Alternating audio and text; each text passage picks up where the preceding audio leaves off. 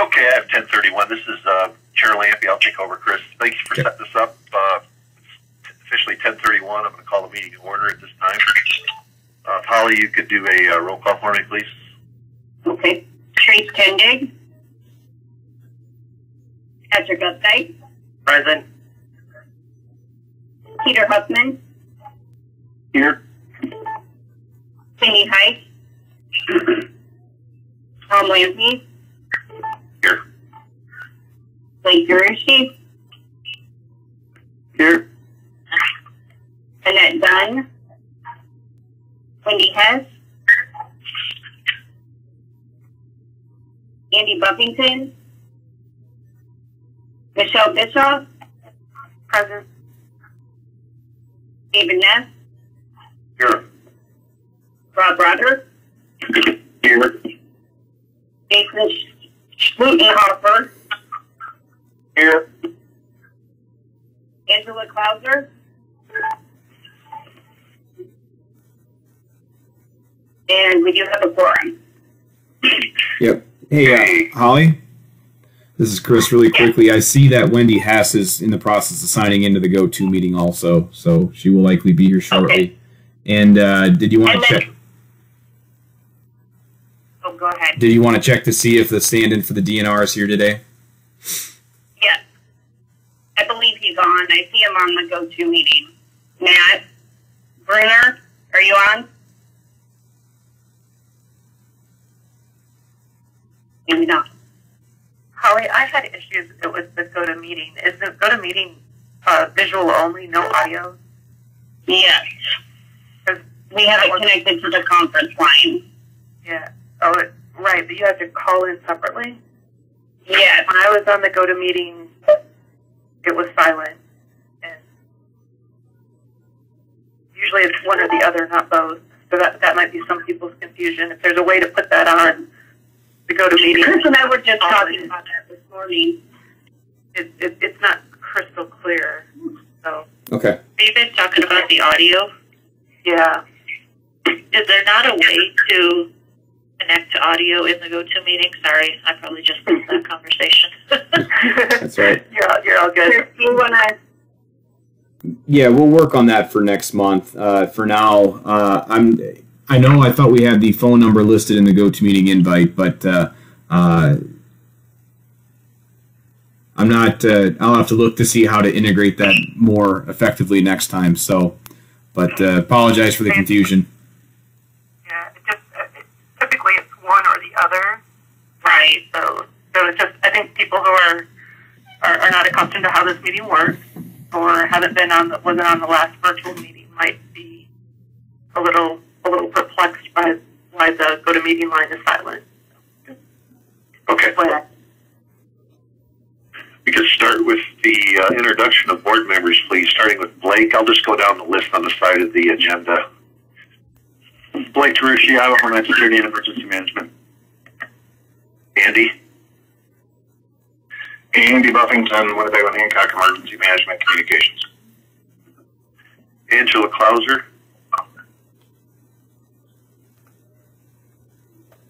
Rob Rodder. Rob Rodder, Iowa County Sheriff's Office. Jason Schlutenhofer. Jason Schlutenhofer, Wright County Sheriff. Michelle Bischoff. Michelle Bischoff, Line Fire, representing Iowa Country. And I'm Tom Lampy. I'm from DPS. David Ness. Police Department. Wendy Hess, sorry. Wendy Hess from Woodbury County Communications. Cindy Hike.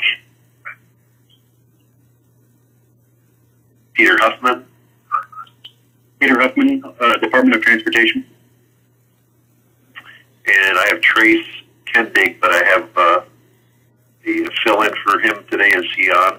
Is it Matt? Yes, Matt Bruner is here for him. Okay. Patrick Updike.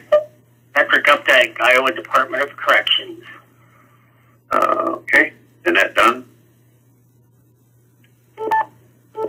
Any of our legislative members, Senator Jim Lycum, Senator Tim Kapushin, Representative Bob Kresick, Representative Jared Klein. Okay, thank you. Welcome to the, I believe this is our third virtual meeting. It's not the easiest thing to do, but we'll get through it.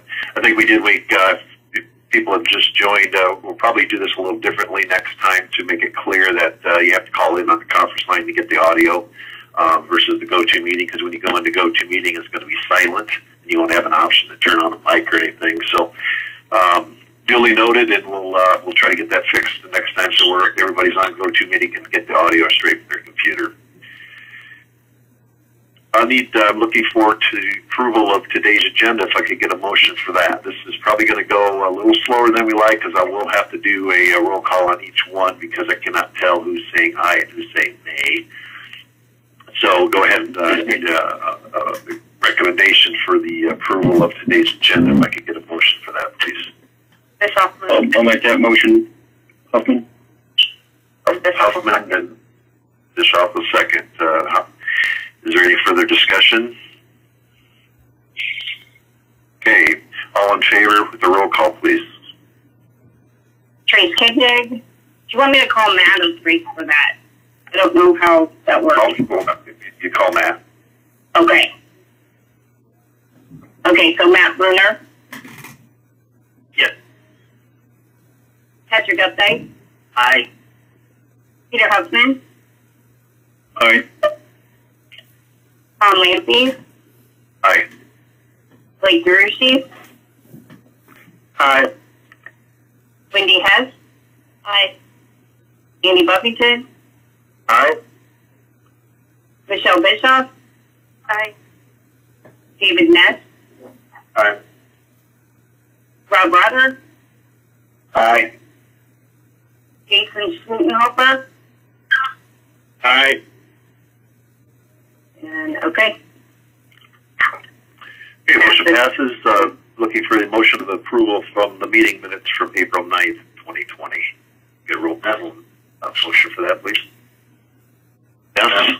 Have a second? Second, Huffman.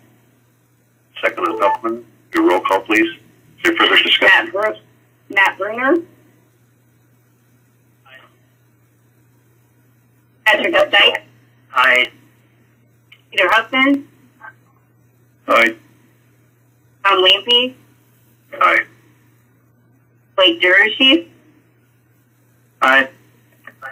Wendy Hess. Aye. Andy Buffington. Aye.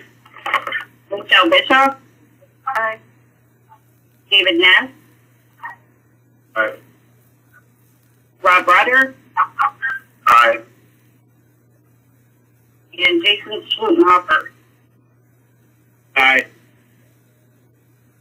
Okay, motion passes. Swing report.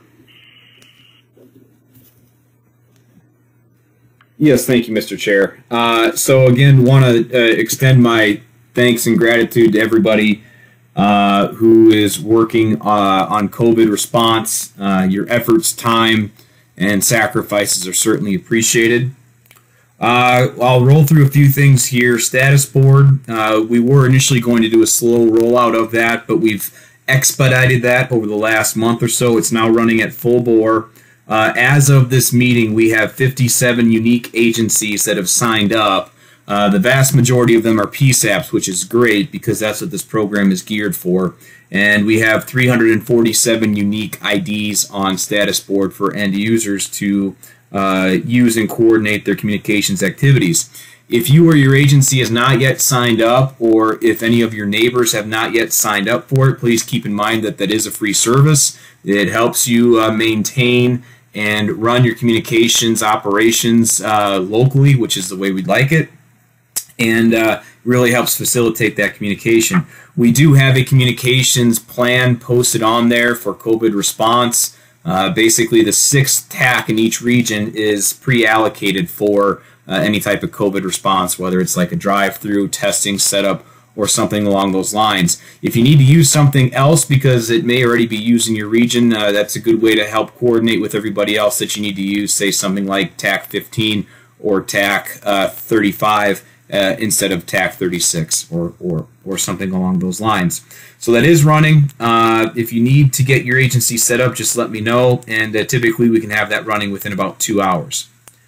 Quick update for everybody on some TR8 P25 standards that I've recently worked on and voted on. I voted to approve standards on measurements of interference with respect to P25 systems, and I also voted to approve an addendum to a test for system calls.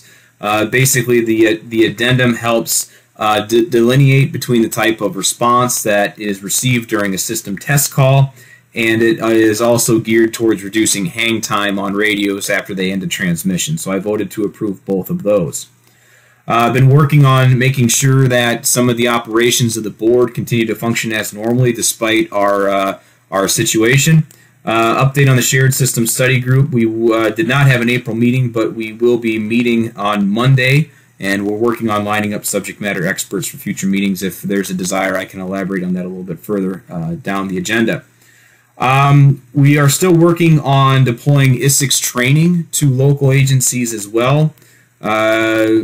With the help of Robbie Johansson and Luke Erpelding and Sergeant Hove from the State Patrol, we've been able to do some one-on-one virtual sessions. We've got a couple more lined up. Most recently, we did one with Mills County, and we're working on the next immediate one, which would be with Waukon PD. So if anybody wants to have a one-on-one ISICS training session, let me know. One technical note for everybody to keep in mind: if you've integrated a control station or a consulate that you've got from us, and you do have an echo, there are anti-echo settings in a lot of dispatch consoles that can be activated that help mitigate most, if not all, of that issue. So we've learned that recently with a few of the platforms out there. So if you have encountered those issues, that would be something to check in with your local vendor on. That's my report, Mr. Chair. I will keep it as brief as possible today, and I will take any questions. Chris, do you have that file I sent you with the audio showing? So the board members can hear the actual echo and what causes problems. Yeah, just give me a second to get it popped up here and I'll get her open. So I'm going to have to stop sharing my screen for a second while I pull that up. Okay, while you get that, Blake, you can go ahead with your 911 council report. All right, thank you. We also had a virtual call today. If you remember, we were not able to meet last month, so we had a couple months to catch up on.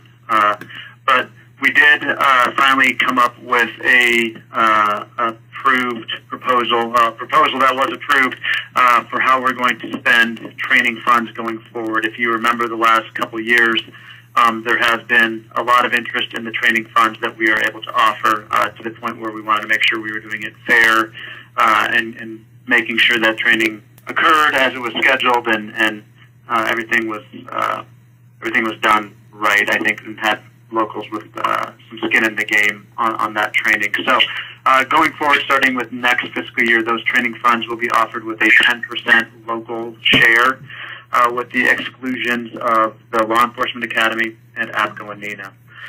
So we don't necessarily care how that 10% is arrived at the local applicant level. It can be brought to the table by the actual agency holding the training, or it can be through participant registration fees.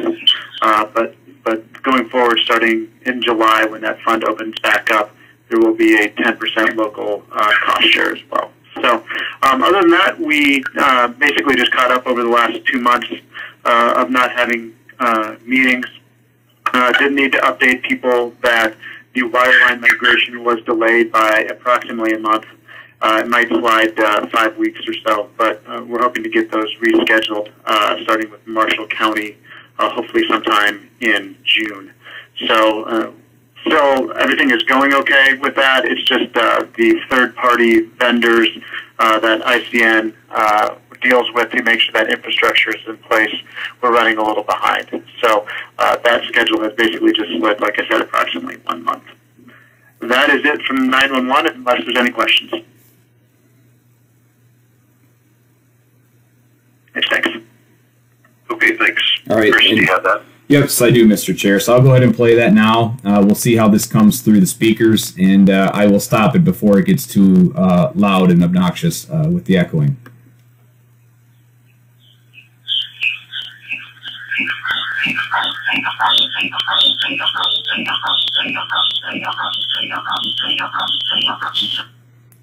So that's an example of what that can sound like after a transmission when a patch is active. So is that what you were looking for, Mr. Chair? Yes, and what the importance of that is what it's doing is it's hanging up a channel, so it's taking up a talk group. So if somebody's trying to transmit, you can't. That goes on for any length of time. So it's a real problem. So we got to make sure we stay on top of it. If anybody hears that type, please let somebody know right away. Okay. Go ahead. Sorry. Okay. The UGC chair, Buffington, are you on? Yeah, I'm still here. I'm going to have to jump off for a PPE drop here in a couple minutes. But thank you. The user group committee met briefly last month to consider 2 new applications that will be considered under new business. Again, I apologize. I likely will not be here for that. But it's for Potawatomi County at level 2 and Winship County at a level 1. Other than that, we had no other business before the committee, and I would take any questions. All right, thank you. Andy, do you have someone lined up to make the motion for you for those 2 agencies? I do not. I just indicated I didn't know that this PPE drop was coming today until last minute. So I have not talked to my vice chair. I would be fine with Swickmeyer, since he was on the call, to do that for me if that's appropriate under Robert's rules. Swick can't. He's not a voting member, so we'll have to have somebody else make the motion. I'm here, Andrew. Oh, well, thank goodness. Rob, would you do that for me, since you're my favorite human being that lives in West Des Moines that I know of? All right, thank you. Thank you. Okay, we'll move on to finance. I think Swickmeyer's taking care of this one. Yes, Mr. Chair. So the financial report for the most recent month of board activity, monthly expenditures during April for the Interoperable and Broadband Communications Fund were $6,119. The April ending balance was $143,812. The monthly expenditures during April for SLIGP 2.0 were $20,001. Of that amount, $16,001 were federal expenditures. The remaining federal amount from this grant is $326,326. Very convenient number total to have left over. Does the board have any questions regarding the activities or financial position of the board with respect to the Interoperable and Broadband Communications Fund, or SLIGP 2.0?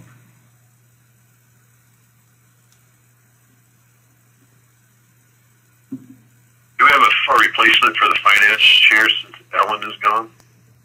Not yet. I was going to talk to a few people about that. I know we've got some board members that I have not had a chance to reach out to yet for committee placements because of some COVID stuff that popped up recently, and everybody's schedule is getting tied up. But my hope is that we can have a chair allocated for that within the next month or so. Identified is probably the better word to use than allocated, but have a chair identified. Was thinking of money, so. Okay. All right. Governance Chair Huffman. And we met on May 4th. Our agenda was to discuss any public comments on the broadband deployable policy that is being put forth, I think, this month.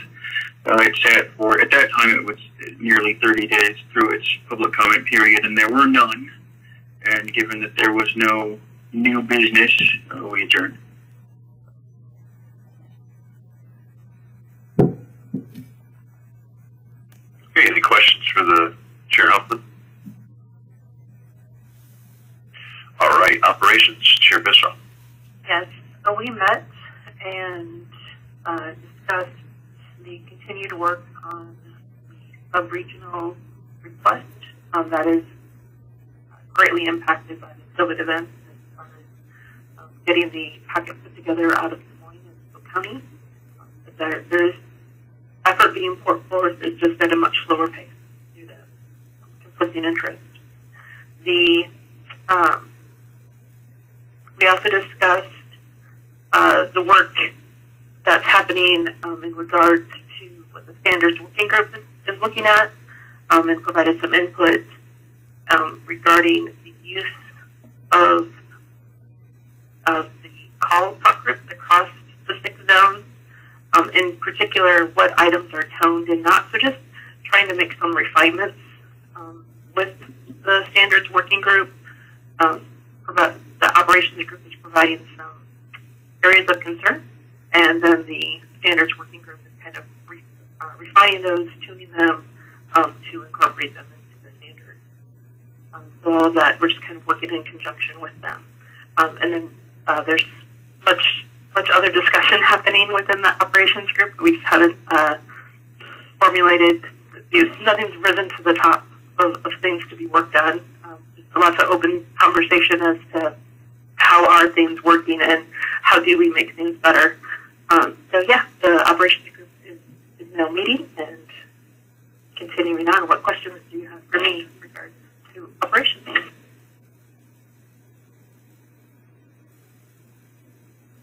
Thank you. Here, I've got a quick question for a comment for Michelle, if I'm right. This is Dave. Go ahead. Yeah, just really appreciate the work they're putting into the sub-regional discussion. I know everybody's been very occupied with additional COVID responsibilities and in addition to already a heavy workload.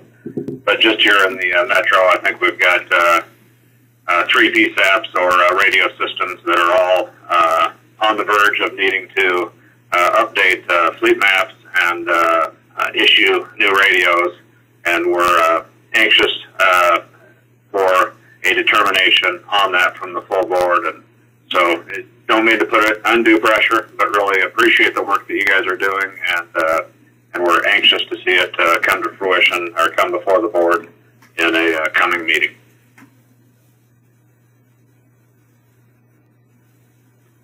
Thanks, Dave. Thanks.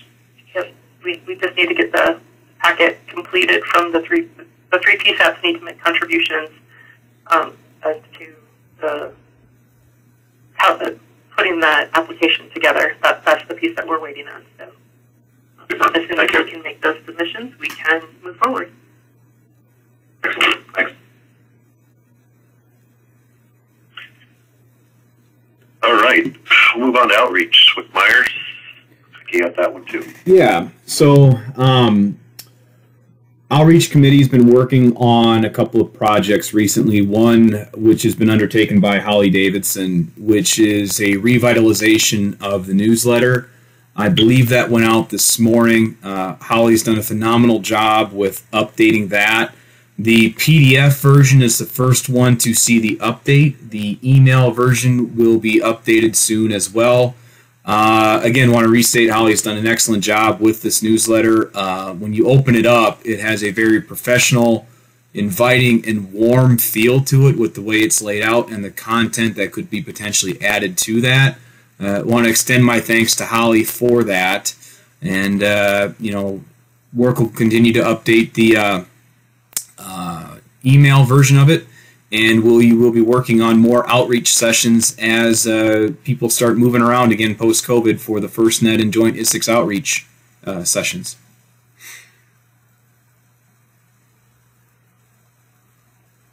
That was great. Great look to it. I like the spotlight each month on someone, so if you know somebody that deserves some recognition, get a hold of Holly and we'll put them on the spotlight for the month.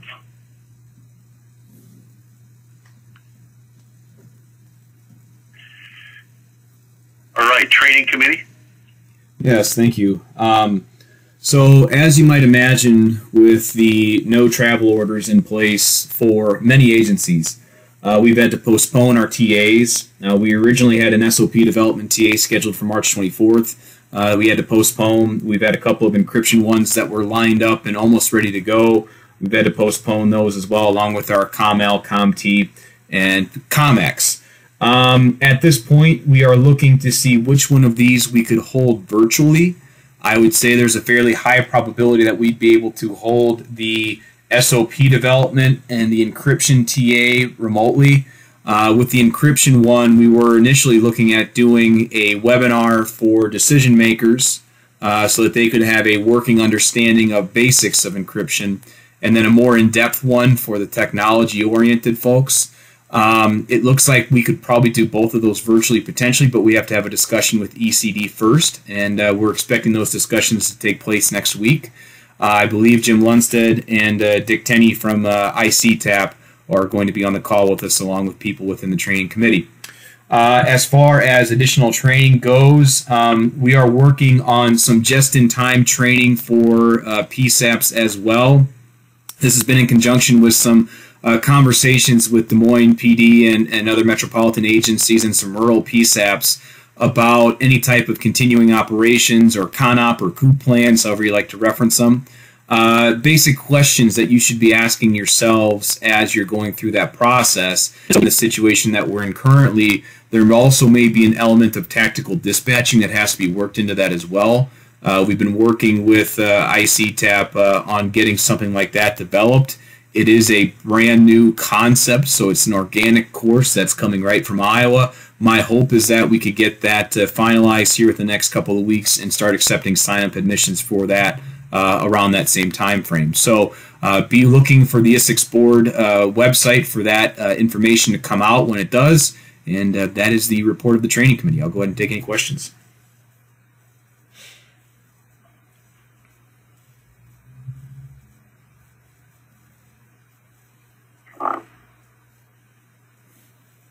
Okay, hearing none, we'll move on to technology for Chair Updike.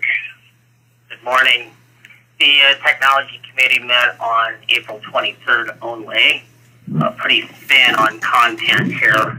Part of the discussion on that meeting was just to see if there had been any comments on the policy, the draft that went out for a 30-day comment.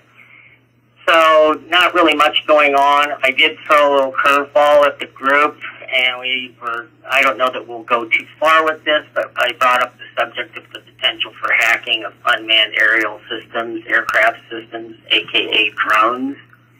I had seen some information on some unmanned aircraft systems that could potentially be compromised. So that was just one of those things I threw out there. It was technologically possible, I suppose you could say. We're still working on getting a VCall 10 recommendation put out. And finally, I did attend a CAPRAD webinar, if you will, dealing with 601 forms.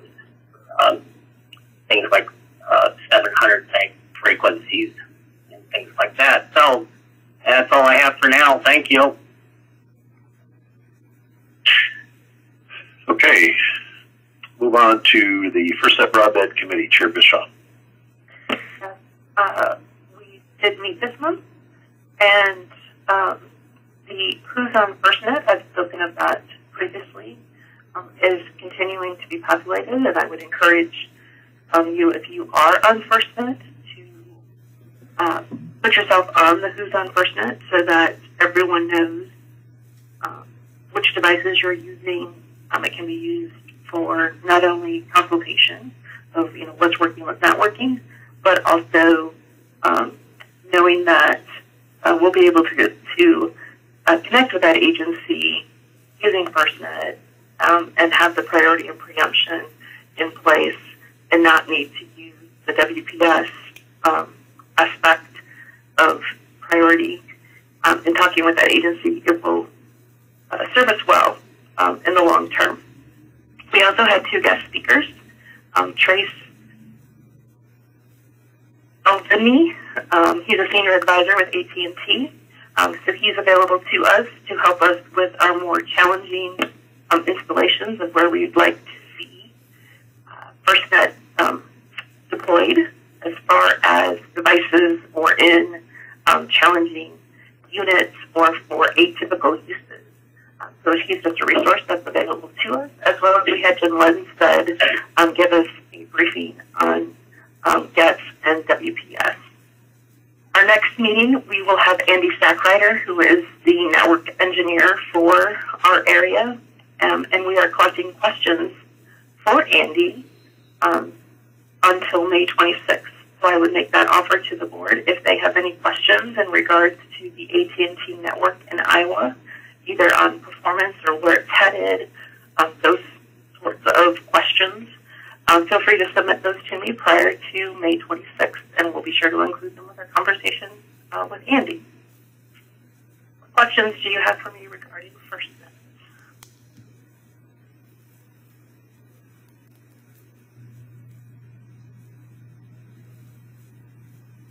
Thank you. Actually, the newsletter is posting the new sites for FirstNet. It's got a section for FirstNet, so that's good.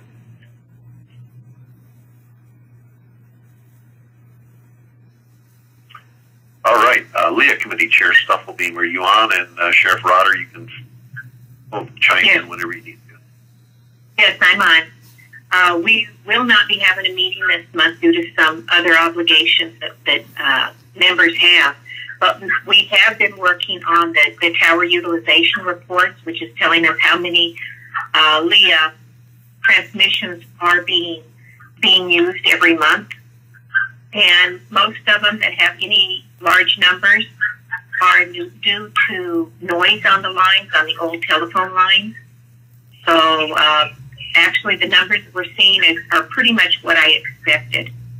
We're also working on and making sure that we have everything in all of our ducks in a row for the tower usage by PSAP, the consulate installations to make sure that everybody has those consulates or the control stations installed, and to make sure that the training and the testing has been done. And next month when we have our meeting, we'll be able to go through all of that at length. Are there any questions? So you're assisting Chris with making sure that everybody gets it installed and answers the test calls to ensure that we have everybody on the system for interop? Chris he's more than welcome to use me at any time. He's providing us the information so that we can make sure that everybody's done. If we need to make phone calls, we'll be able to do that before, sooner than later. Because on November 1st, when the LEA lines are taken out, we just don't want anybody to be left out there without a usable access. I know the list is getting shorter. I think Chris will expand on that when he's under other reports. So I would encourage any help you can give Chris to get this taken care of. Make sure that we have everybody on. It'd be great. And that date will come quick. It will. We're there to help any way we can. Okay. Sheriff Rotter, did you have anything you'd like to add? No, I think you put it all out there perfectly. Thank you. Thank you. Are there any other questions?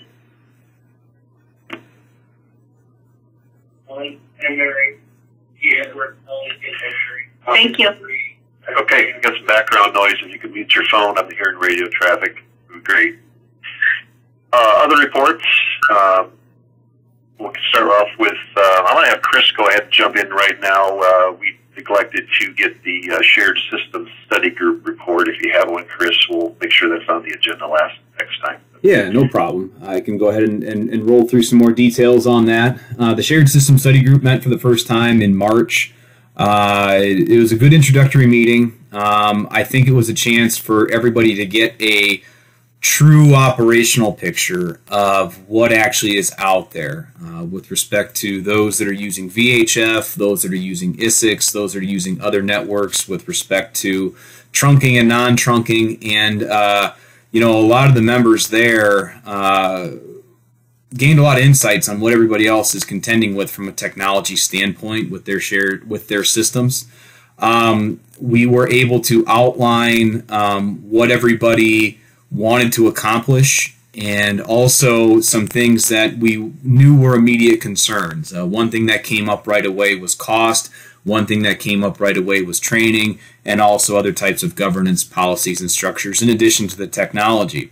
So we've got a good direction to go from here. The one thing that we did notice, and this was pointed out by Deputy Swick-Walzer, was that a lot of the things that were brought up in the meeting don't necessarily fall in the world of technology. So for example, governance and training, that's not a technology thing.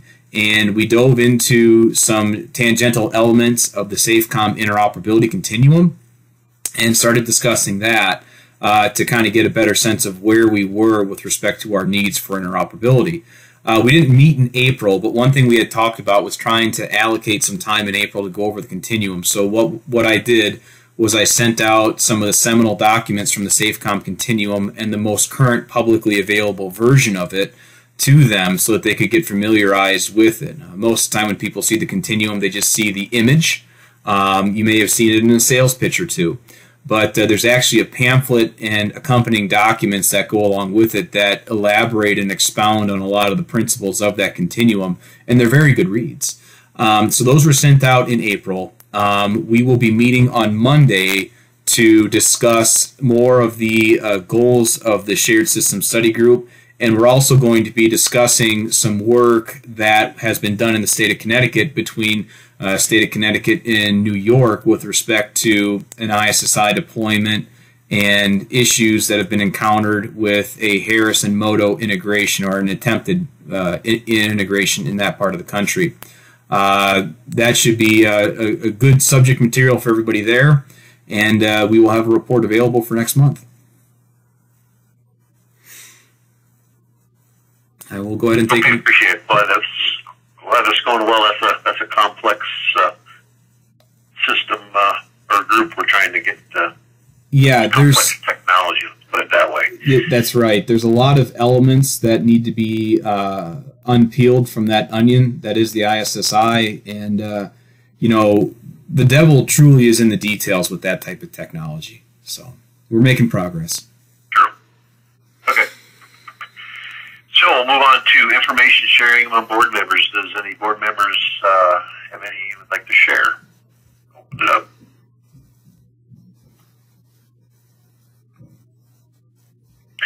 I have a couple things. The first one is I have tasked Motorola. We have a new mobile command. If you already know that, DPS purchased one last fall, and it has a ISICS capable site, a 6-pack, well, actually it's a 4-pack, inside the mobile command. So the intent was to have a mobile site on wheels for the radio system ISICS. There's two ways to do that, and the first way you can do is you can throw the antenna up, fire up the 6-pack, and use it as a site trunking site, which requires you to have a special zone in your radios for it to recognize that site, because any radio that's trying to look for a site will always look for a wide area trunking site and not a single site trunking. So unless you have that specific zone in your radio is more than likely not going to look at that site unless you're super, super close to that site. So to defeat that, so to speak, I tasked Motorola with making sure they could maybe use that 6-pack to make, when that site is turned on, using LTE to get back to the core, was what you need to do. So what I tasked them with is making that site, when it's fired up, a wide area trunking site. So any radio that was in the area, when we deploy it, it would be recognized as just another site to roam to.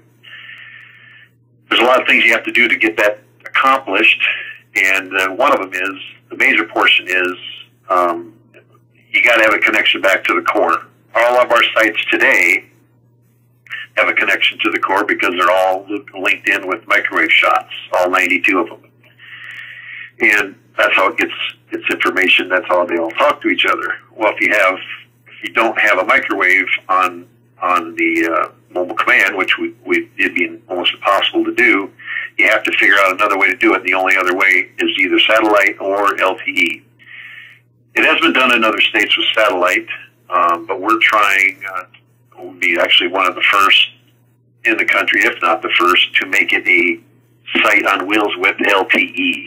And I'm planning on using the FirstNet system for that. And also a backup on Verizon in case we don't have service on either one of the carriers for some particular reason. We're in a hole somewhere with that site. So they've been working on that to try to get that technology to work, to get the site to be recognized as wide area trunking. This has been going on for about 3 weeks now. Then I threw them another curve. Not only do I want that site in wide trunking, I also want a full dispatch center in that vehicle to be able to dispatch as if you were sitting in front of the panel and not over the air, just so to speak. So that includes another set of challenges with another modem, because the dispatch console is actually another site that the Corps recognizes as a site. So we had to get another. So we got a total of 4 modems right now, Sierra Wireless modems, with we'll probably end up having 2 different carriers in each for redundancy and coverage purposes. But they're working on that, and they've got all the brains together. They've met twice now. Super complex, and but I think they've got a solution, and we're going to be hopefully getting to that solution here in the next few weeks. So if that indeed works, it'd be a real game changer for us. And what I mean by that is you can now dispatch fully, have full dispatch capabilities anywhere in the state, and we could also our STR trailer, which the board is responsible for, is a actual site trunking trailer also, which has got a 6-pack in it. So that's never been challenged on making that a wide area trunking. So if this works with our mobile command, I'll present to the board what it would take to get the SDR trailer in wide area trunking also when it's deployed. So that way, every radio that roams to it, it isn't practical for the board to require or suggest that every radio in the state of Iowa has a zone in it for a site trunking for the STR. That's just not practical. So we want to make it as easy as possible. So when that site is up, that any radio will roam to it just as if it's a ISIC site on the network. So that's what's been going on. It's at JFHQ right now, sitting on top of the hill. Actually, both the STR and the mobile command are there, because I want to make sure that when they do the mobile command that they update the STR too with all the updates. So they have to physically plug that into the core. So we got a long cable running from the core, the hut, to the mobile command to get that configured, and then we'll make sure that the STR trailer is all up to speed with all the latest updates, because it's been a few years. Any questions on that? Second thing I want to talk to you about, that I'll share with you, is we're, with the help of Des Moines Police, they allowed us to attend, they're going through OTAR training, over-the-air rekeying training, and that is for encryption keys that you can throw it over the air of the ISIC system if you choose to use OTAR. What we've discovered the last couple days of the training is that if you do choose to use OTAR training, there's some things that that came up that are pretty uniform when you do over-the-air rekeying, and I'm not going to get into the full details, but what we've discovered is we're more than likely, for sure, going to have to form a working group committee on the board, at the board level, to discuss OTAR. And Chris, you can jump in here when I'm finished, because there's a lot of things that I didn't realize that came with OTAR. And I think by attending this class, it is truly evident that the board needs to create some type of a policy and protocol on when we push OTAR over the air, at regular intervals. If you're choosing to use the technology over the air and you don't have a KMF key loader that you just use for yourself, and you choose to use OTAR, there's some things that it's kind of quirky that needs to be explained, and that committee can sort through to do policy and protocol. And it's pretty simple in regards to the policy, but it has to do with when you do the new keys on a yearly basis, quarterly, 6 months, however. But that's part of what the committee would be charged to do, is to decide when those keys are pushed, new keys, that is, over the air to radios. So, if anybody had any questions on that, Chris, you can certainly lead off of that if you like. If not, that's fine. Thank you, Mr. Chair. I'll add, we've had an encryption subcommittee group in the past as an ad hoc committee underneath the board and the technology committee. This would be a perfect opportunity for them to meet and learn about what was uncovered during OTAR training and develop an appropriate policy or standard from that. Like Tom alluded to, it's not a deal breaker for anything. It's just a few quirks that people have to know about before they dive into it head first. And if they're aware of those quirks, it'll make sure everybody's happy as they work on deploying it and start using it. So it'd be a perfect opportunity to rope that into that encryption subcommittee.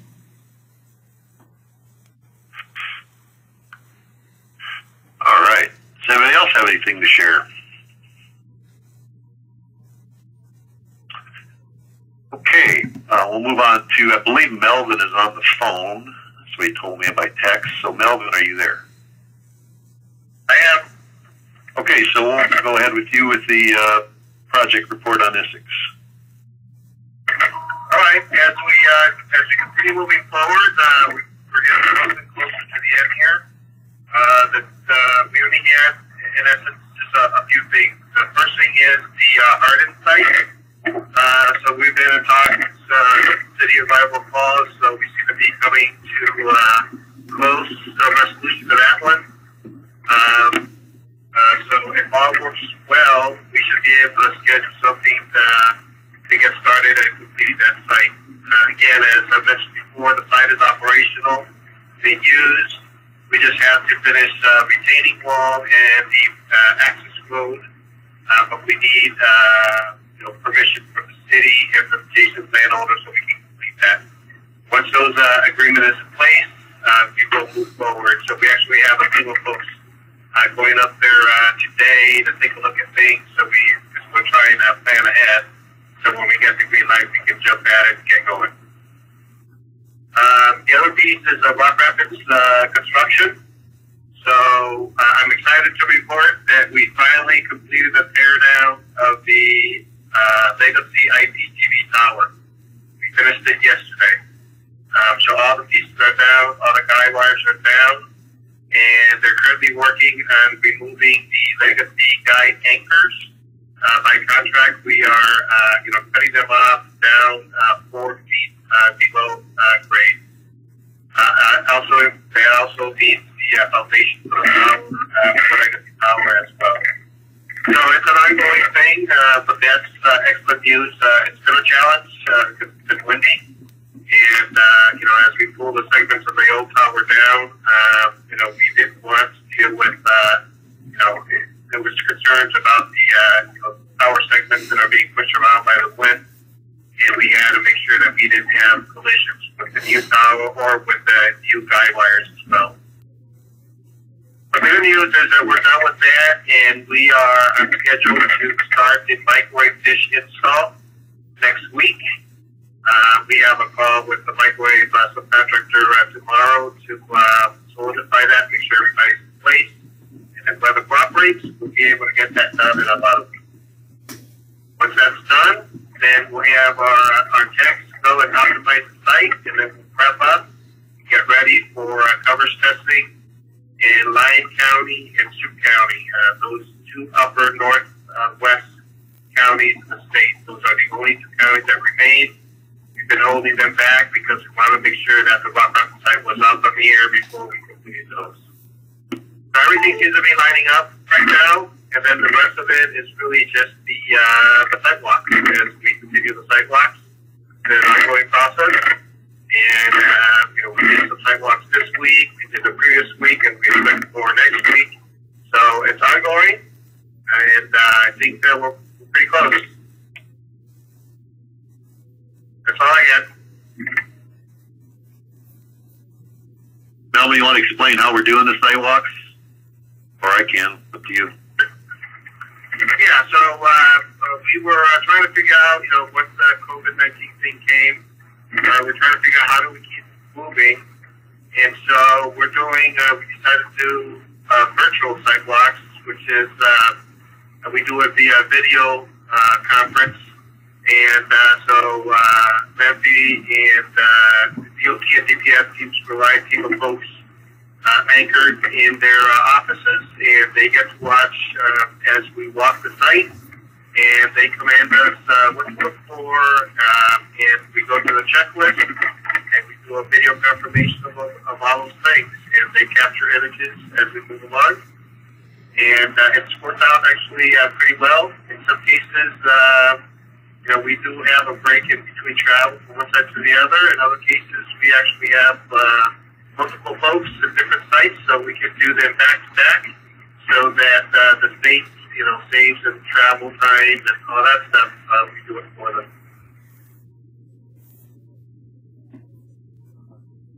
Very good.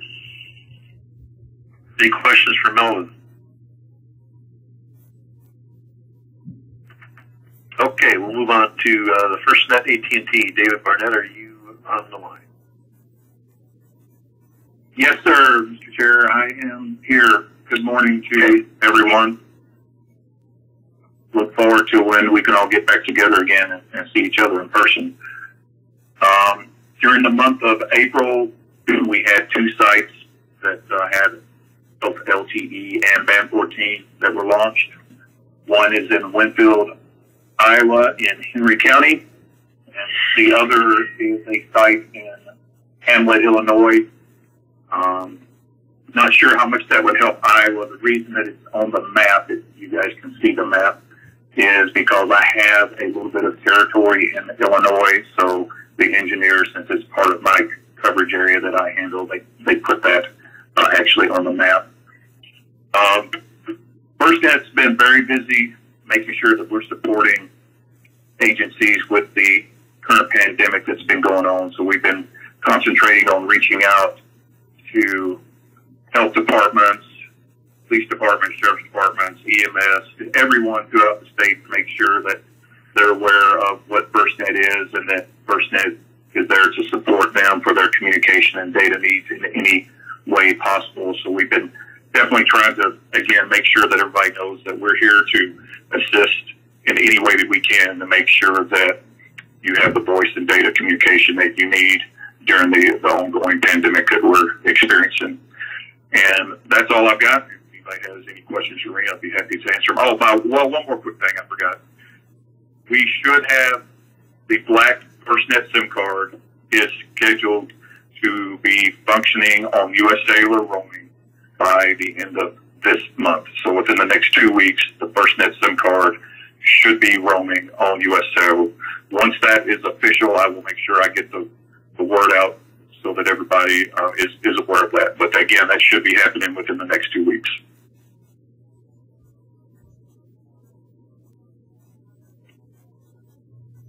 All right, any questions for David? Thanks, David. Bye, Dale. Jim Lunston, are you on the phone? Good morning, Chair Lampy. Is the audio okay here on speakerphone? Yes, it is. Okay. Very quick update from ACD. From our perspective, would offer that you have a neighbor who is also developing a LTE to support Site on Wheels project that also uses a Motorola system that has 2 sites on wheels that are currently satellite, that they are studying implementing Sierra Wireless backhaul over FirstNet as a solution that may be of use. Be happy to share the information with Swick Myers if interested. They're going down the exact same route you are to look at a more effective, cost-effective, and reliable solution than the satellite on-demand requirement. Been using those sites on wheels for about 10 years, so it's a modernization, but may have a tip or two that they've learned or would learn from you that could be useful. Under ICTAP, our Interoperable Communications Technical Assistance Program, I've briefed to the 911 Council that for the last 6.5, 7 weeks, we've not been able to conduct any in-person meetings, direct support to activities. We are exploring alternatives such as SWIC buyers briefed, and we are open to ideas for how we might be able to support individuals, states, territories, tribes, or entities with a specific request as long as it's virtual as we begin the process of in-person training that will be rolled out as states and territories request. But as of right now, we're still pretty much on hiatus until we can identify opportunities to deliver virtual training. I've been sharing quite a bit of information with the SWIC community and the 911 community on activities related to COVID-19 planning, response, and particularly emphasis on the cybersecurity aspect. There has been a lot of activity among nation, state, and domestic threat actors who have been attacking via ransomware or attempting to exploit vulnerabilities in both the healthcare and the research sectors as we study opportunities to develop vaccines and other ways to remediate COVID-19. And there's been a lot of information shared on that through our SWIC communities. We also published a document on disinformation about what's going on in the social media world, about understanding the media and different biases that are apparent in reporting. That is available on CISA.gov under COVID-19 disinformation. We publish a newsletter called CISA Insights that gives a little detail on that. For your awareness, there's also a developing concern about disinformation about 5G networks, in other words, millimeter wave next generation cellular networks being related to COVID-19. This actually started elsewhere, but we believe it is being, flames are being fanned by those who want to develop a following that it's a conspiracy theory that 5G is somehow harmful to humans. And there was actually a communications tower felled in Nevada last week by individuals who cut down the guy wires with a cutting torch. So we are urging people to be particularly vigilant about your infrastructure. If they cut down a guide tower thinking it's a cellular site, that does not necessarily mean that it is cellular. In fact, the tower that was dropped was in a rural enough area that 5G was not even on the chart. But there was a wireless carrier who lost service, and as you can imagine in this time, that's quite a challenge when you lose a high site such as this. I believe it's a 340-foot tower. Other than that, Chair Lampy, nothing further to report. Any questions for me? Could you send me the point of contact? You said Missouri's doing the mobile command thing? No, state of Kansas. Oh, Kansas. Yeah, where are we talking to them? Yep. Okay, good.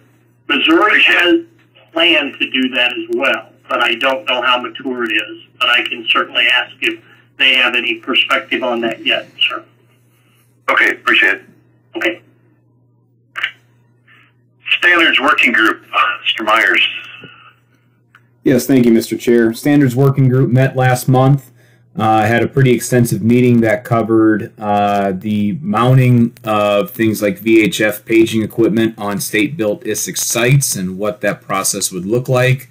Also covered alert tones and some early semblances of what that update may look like, as you've heard from the operations group and a few others that have talked about that.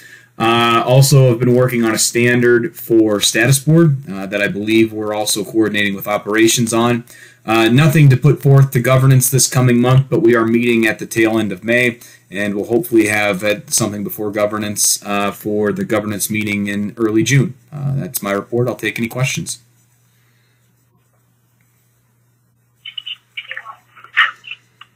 Okay, you might as well move on to the control station. Yeah. So we have another set of test calls set up for the 21st of May. Those will start at 8 o'clock in the morning. and they're for 10 PSAPs. Of those 10 PSAPs, at least 4 of them have console integration projects that are in various stages of completion. So if you look at the numbers in which you remove those core connected dispatch consoles, there's maybe 5 or 6 PSAPs that are actually still truly working on the control station. Of those, most of those are still waiting for parts or pieces from the vendor and or vendor installation to get completed. The regions that are affected by this, there's 1 from every region, but for the most part the numbers are starting to dwindle quite a bit on those that have not yet established a connection. For those that have integrated already, if you do encounter any weirdness with any echoes, check with your vendor about an echo suppression setting that's available on several dispatch consoles. From what I've seen so far from some limited use cases, that has solved a lot of those technical issues with any echoing you may have when you patch into a conventional channel. Otherwise, that's all I have, Mr. Chair. Take any questions. Okay. Appreciate it.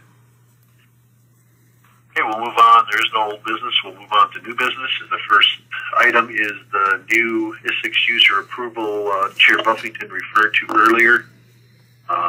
Looks like we have a Potawatomi County Level 2 and Winnebago County Level 1. Do I have anybody, any board member that would like to make a motion to approve those two? This is Dave Ness. Move to approve.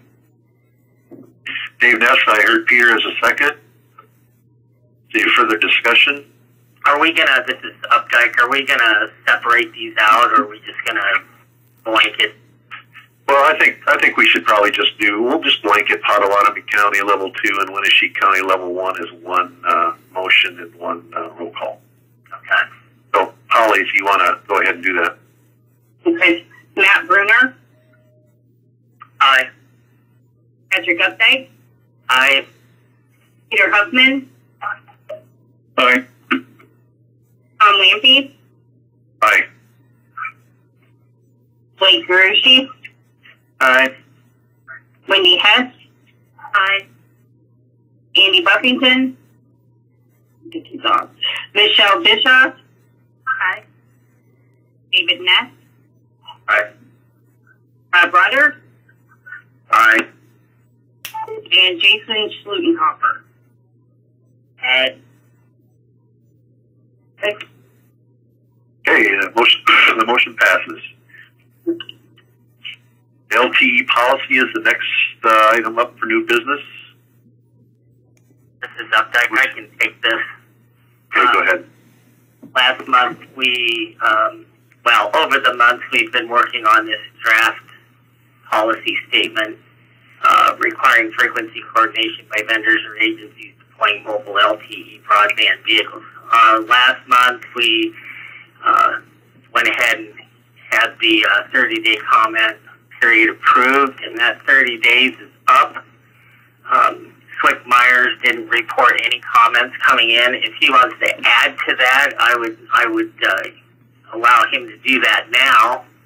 Yes, thank you, Mr. Updike.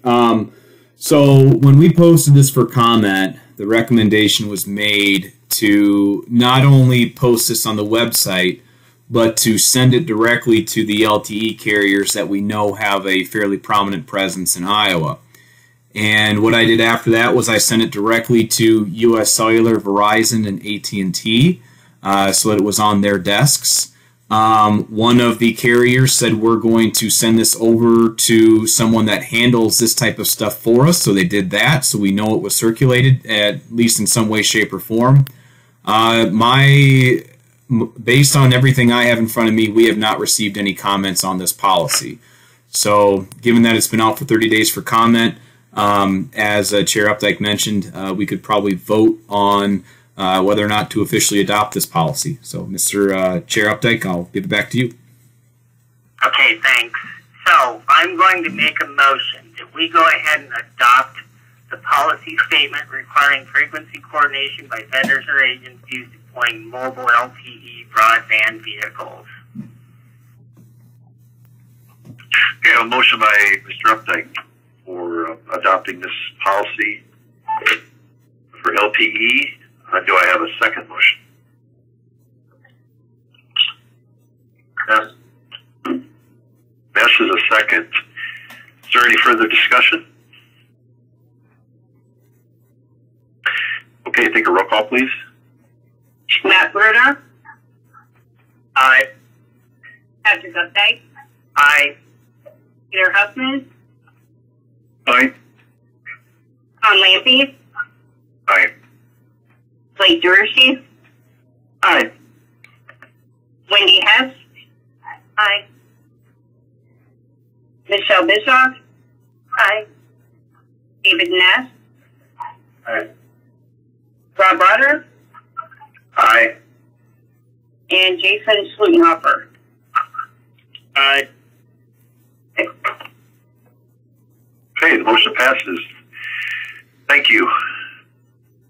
Our next item up for agenda is the public comment period. If anybody on the phone would like to address the board at this time, you're free to do that.